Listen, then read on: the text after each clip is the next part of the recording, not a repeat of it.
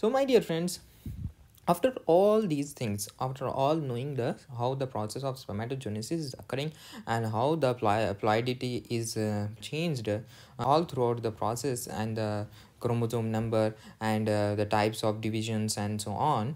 So now the question arises, when does this process of spermatogenesis starts in the male? Either it starts before the birth in the fetal embryonic period, or it starts just after the birth during the childhood, or it starts at the age of puberty. The answer to this question is at the age of puberty. What is reproductive period? So reproductive period, it is the period in which the formation of gametes take place only in this reproductive period, and the period starts with age of puberty,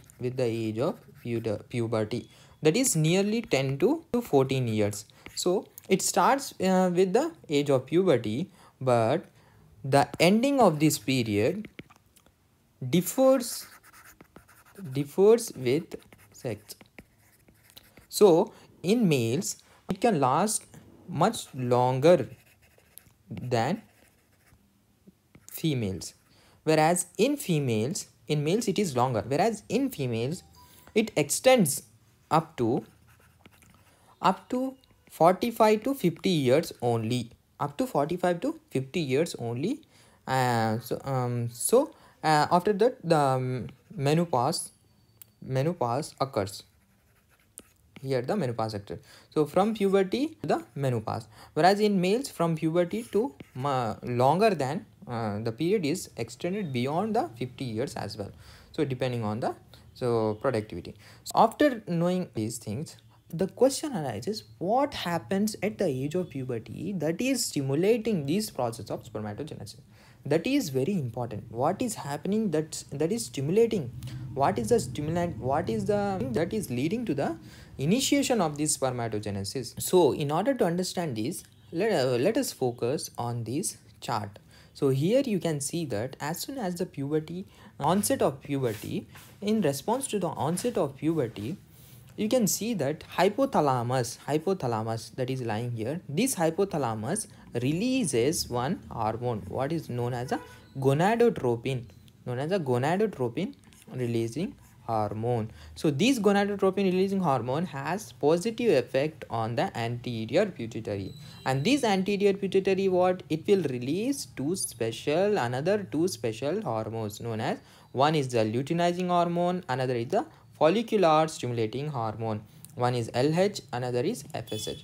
Whereas one important thing is follicular stimulating hormone. Here, what is the function of follicular stimulating hormone in males? What is the function of follicular stimulating hormone in males? Because follicles are present in females, right? Whereas though the follicles are present in the female, this same hormone is also found in males. But what is the function is very important. The questions might be asked in any ways, so you have to be prepared. So the function of these follicular stimulating hormones in male is that it stimulates and acts on the Sertoli cells. As I have already discussed, have given a gist about the Sertoli cells, right? So now you can understand very well. So this follicular stimulating hormone will stimulate these Sertoli cells or acts upon these cells. As a result of that, these Sertoli cells will have positive effect on spermatogenesis. Whereas what does this LH hormone has, what is the role of LH hormone? As we know, luteinizing hormone acts on the Leydig cells. We already know Leydig cells are the interstitial cells. They are not present in the seminiferous tubules, but they are formed outside the seminiferous tubules in the interstitial space that is present among and between the seminiferous tubule. So these Leydig cells will, in response to this stimulation, releases the androgens. androgens, and the special type of androgen is testosterone, and this testosterone has many effects that are called androgenic effect. So this hormone will control the secondary sexual characters, as well as it also has a role in it also has effects on spermatogenesis. Whereas what is the role of Sertoli cells? What is the role of Sertoli cells? These Sertoli cells has positive role on spermatogenesis, as well as they will release one type of one inhibin, one substance known as inhibin. This inhibin has negative feedback regulation by inhibiting the anterior pituitary. So this is how the regulation is also known. So apart from this, Sertoli cells also release androgen binding protein. Androgen, they also release androgen binding protein. The Sertoli cells also has a nutritive function, and so the Sertoli cells has different names. Let us go and study here. Here you can appreciate very well that here are the Sertoli cells that are lying here only. At the same time, the Leydig cells are here. Leydig cells are also known as we know, interstitial cells of Leydig,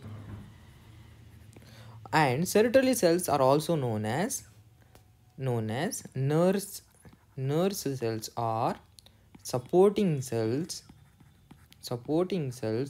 or nourishing cells or sustentacular cells. So there are different names for Sertoli cells because because of its function. Because Sertoli cells also helps in nourishment, they are also nourishing of the spermatozoa, the developing spermatozoa. So it is known as nourishing cells, supporting as a nurse, it is working as a nurse, and sustentacular cells. So this is how you have to relate, and also you can remember these names along with their function.